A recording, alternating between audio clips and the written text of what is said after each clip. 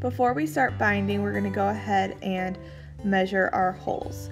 Don't forget that the cover is the one with the fold in it. Measure a 1/2 inch on the top and a 1/2 inch on the bottom out from the edge. Make sure that you have a straight line through the middle.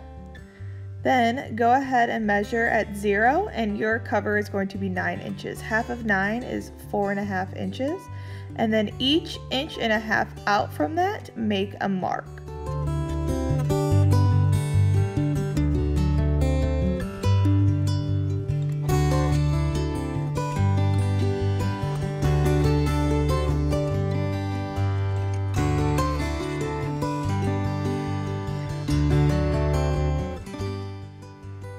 Once you have your measurements, go ahead and get your paper and your back cover and line it up nicely and get 2 binder clips, one at the top, one at the bottom. You're going to go ahead and leave these on until we are completely done with our sketchbook.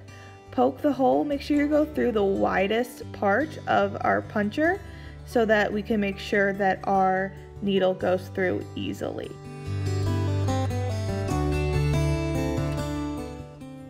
Make sure that you are careful and do not poke any of your fingers or hands while you are going through the paper.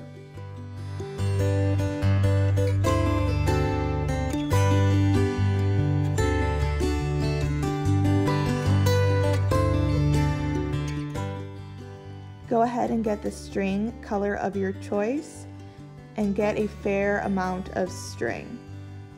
For this bookbinding, it's difficult to add string during the process, so it's better to have more string than to add some later. Go ahead and thread the needle and pull it through until it evenly meets the other side of the string. That way you'll have a knot on one end and your needle on the other.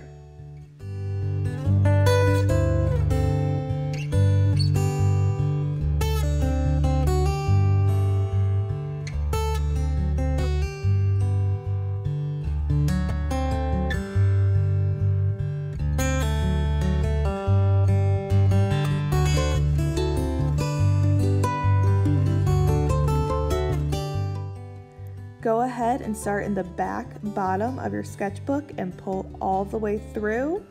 Then you're going to loop around and come back through that same hole.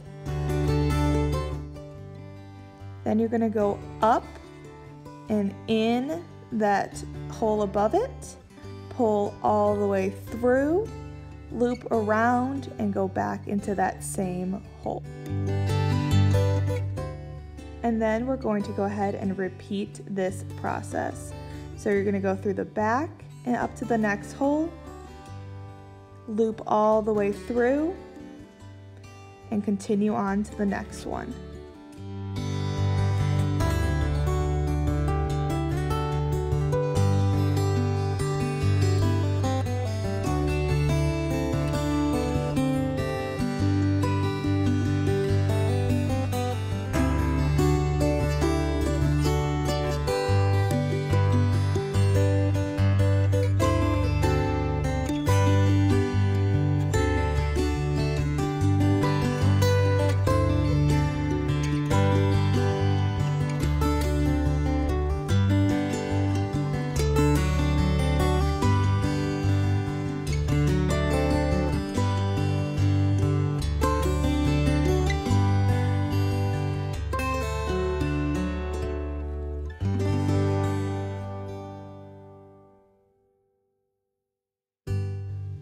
Once we get to the top, we're going to go ahead and make our way back down.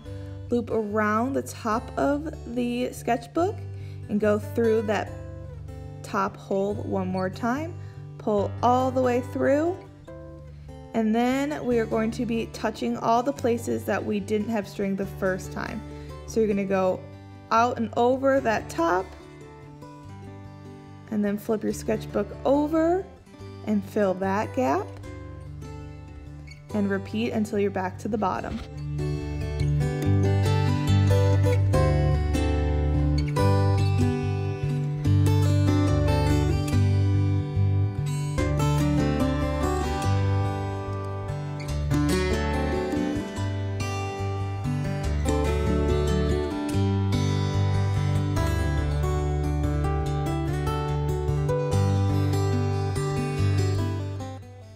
Once we are at the bottom of our sketchbooks, we're going to go ahead and loop around that bottom, fill in that last remaining section of missing string, and then we're going to go ahead and tie our knot.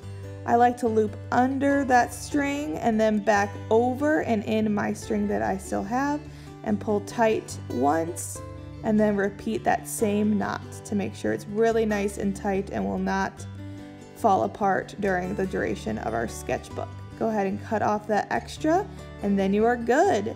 Take off the binder clips and you officially have your sketchbook.